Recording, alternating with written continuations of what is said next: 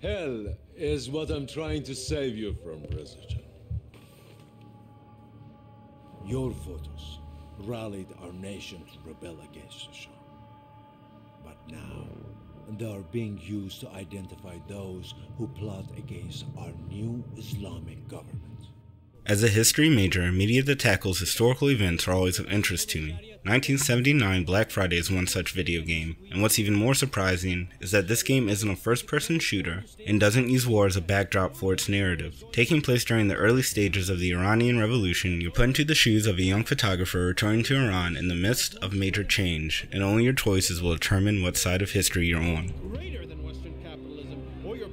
Developed by Black Ink Studios, 1979 Black Friday follows a young photojournalist named Reza. Returning from studying abroad in Germany, Reza is greeted with mass protests advocating for the abolition of the puppet monarchy in Iran. Upon reuniting with his close childhood friend, he is immediately swept into the rising tide around. 1979 Black Friday takes a page out of Telltale's book, and the focus of the game is on making critical decisions that impact future choices and ultimately the outcome of your playthrough.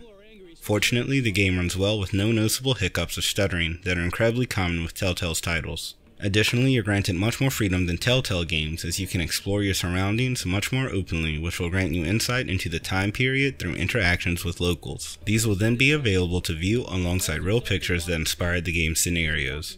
They're accompanied by a small blurb that gives greater insight into Iranian culture as a whole and the status of the forces during the revolution. I really appreciate this aspect of the game, and going through the collectibles was incredibly enjoyable and informative.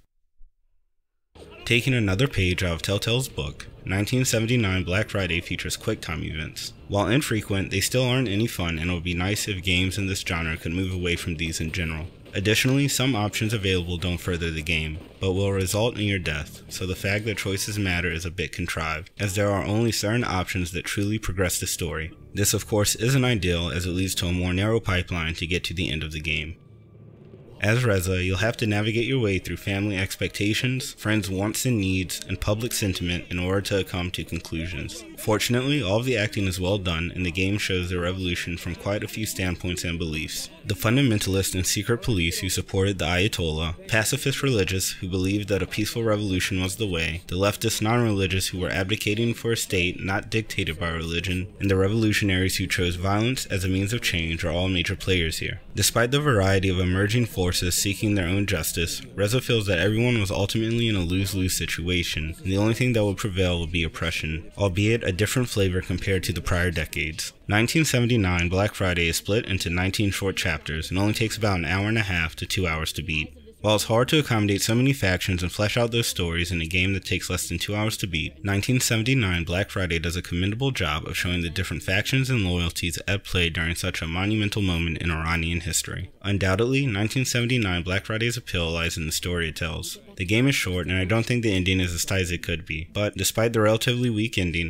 1979 Black Friday does a pretty good job of depicting such a major event of the 20th century. Things have changed, and you know it. For the first time, I'm realizing how different we really are. I'm not like them. Yeah, but it doesn't make us equal.